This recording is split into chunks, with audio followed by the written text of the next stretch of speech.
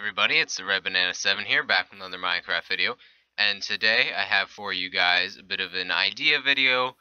It's more of a concept because I didn't get a lot of it in there because it's a lot of command blocks and I have been short on time recently. But what it is a binary to normal number converter with mostly redstone stuff, a couple command blocks, you know, the works. So what binary is, and if you don't know what it is, I'll put up a little thing down on the bottom of the screen here that explains it a little bit.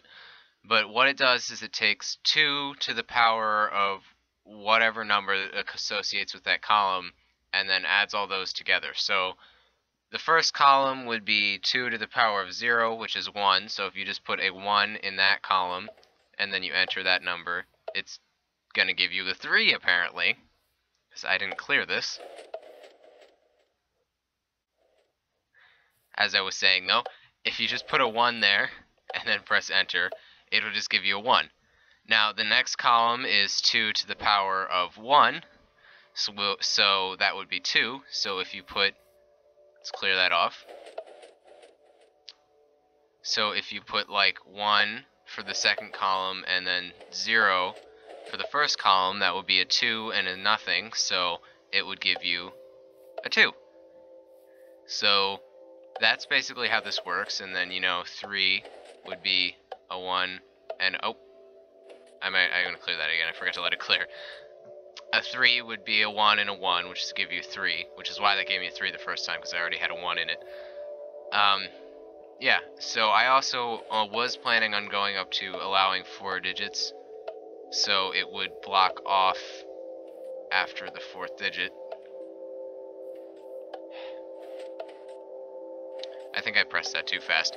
Anyway, the point is here that the number systems can store numbers. So that's a 5, so I don't have that one in. But yeah. So basically how that works is it stores in the series of 1s and 0s in redstone pulses, and then see, that was a 4. And then it displays it as a number by comparing what it has. So if you come back here, this is the redstone that I'm gonna have to go over, but I'm gonna be back in a second for you guys because I have something I forgot about. So hold on, sorry about that. But as I was saying here, the numbers get stored in this because the redstone repeater, when this comes through, this is just extending the signal, so it's just getting a signal from here. And that will power this first one long enough for it to be powered, but it's locked off right now, so me powering this wouldn't do anything because, you know, it's locked off and it can't change. But if I powered this and this at the same time, this will pick up a sand block, and then, so, because that's a sticky piston, it'll pick it up, and that will turn this off for a second, which allows a pulse to go through here, allowing each one of these things to send on their signal for one more repeater, so it extends whatever you had, and saves the signal, and then that falls back down, and it shuts itself off. So you just end up with the stored digit. So if you notice, I typed in this last time a 1, then 0, then 0. So a 0 just comes up and allows this to advance one more place, while the 1 would allow it to advance and put a redstone signal in the first slot. So hopefully you got what I was saying there. And then from that point, whenever there is a redstone signal here, it tells this piston to extend, which places the redstone block on a on or off, and this basically just sets blocks over here, I believe. So this is saying, okay, the 1 for 2 to the power of 2 is set up right now, so I'm going to activate the 4 switch. And so what that does is turns off this side and turns on this side. That side spawns redstone blocks in the 4 slots on these numbers, and bedrock where everything, or it turns off this bedrock spawner thing. The other side that's turned off would normally spawn bedrock where these redstone blocks are. But what that's doing is saying, okay, this is 1, 2, 4. So it's going to spawn the redstone block on 4. And then if that's the only thing turning this off, it's going to extend this piston, allow for a pulse that comes through later to come and activate this, which displays the number. So this is checking.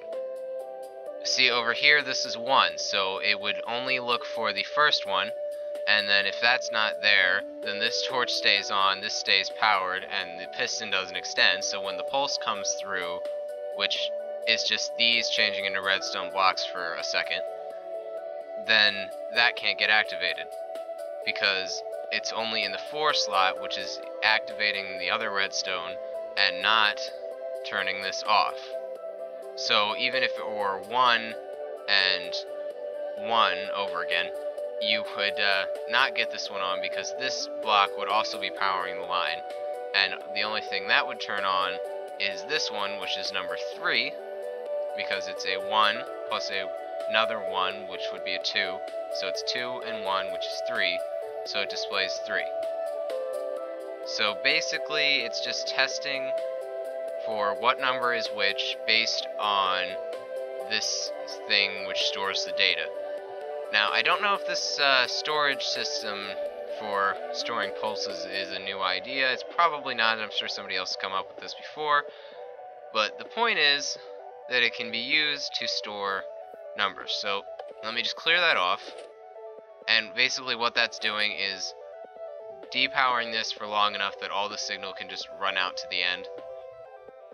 So it clears the number, and then if I add a 1, let's break in another hole here, you can see that it added a 1 there.